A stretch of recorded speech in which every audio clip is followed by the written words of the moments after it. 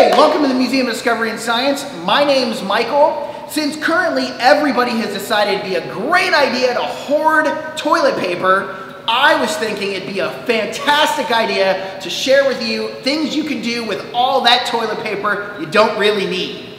So let's just start with some very basic things. You can take the toilet paper and you could find out how many drops of water fit on a piece of toilet paper. No, you don't want to do that? Okay, what about if we go into our children's room and we find all their cars? You can actually find out by making your own bridges how many cars can fit on toilet paper. I think it's a pretty cool one. I don't know how many it is, but I've got 5 here right now.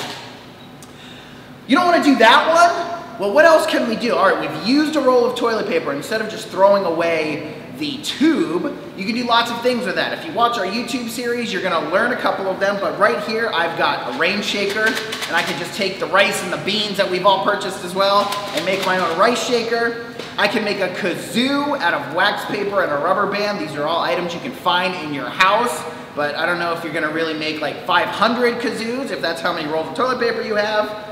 You can even make a marshmallow launcher. You can get into a fight with your brother, or your sister, or your parents, and you can literally just start shooting. Oh wait, it didn't work. It still didn't work. There we go, I had marshmallows in here. There we go. You can shoot them all over the place and you can have a good time with it. Now I know you're looking at this and you're like, that's all colored toilet paper. Where do I buy that? Well, I'm not gonna tell you because this is all mine. I'm gonna keep this and hoard this for myself. But it is a thing, you can have it here. Lots of rolls here for us to use. We can do whatever we need with it. You can make your own superhero gauntlets out of it.